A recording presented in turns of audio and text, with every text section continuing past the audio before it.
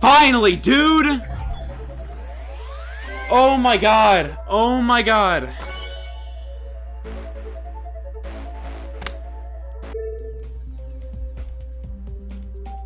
Oh my god. Jumping Theory, if you're watching this. If you're watching this, Jumping Theory. I just have something to say. I understand that you've created this level. All you were doing was just putting something out there, and I can't hate that. I don't want to just trash on this level and call it bad, because that would be disingenuous of me. And frankly, I don't think anyone watching this video should go out of their way to absolutely bash it. I don't think that's the right thing. I respect the attempts at making a nice level. Sorry, it's just text. I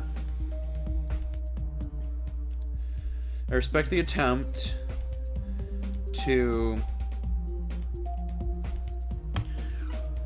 make a nice level. I actually do. The deco did grow on me. The deco did grow on me.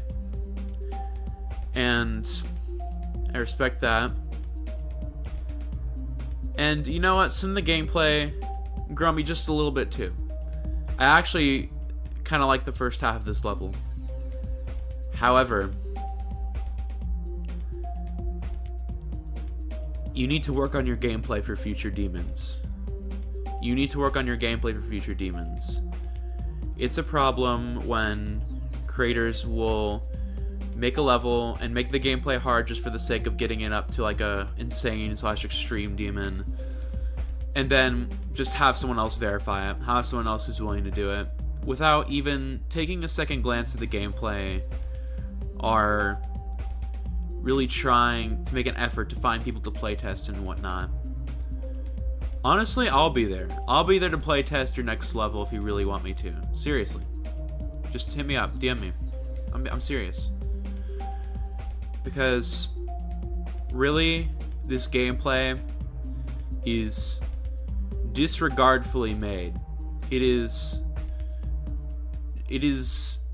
unlike anything I've ever played before, in the fact that it feels so unfair and it feels so painful to try and get consistent at and work through the entire time.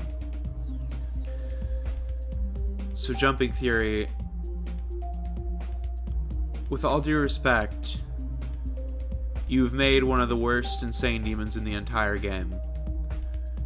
But I wouldn't take that personally. I wouldn't take that as a bad thing. I'm gonna just take it as a lesson. Thank y'all for watching.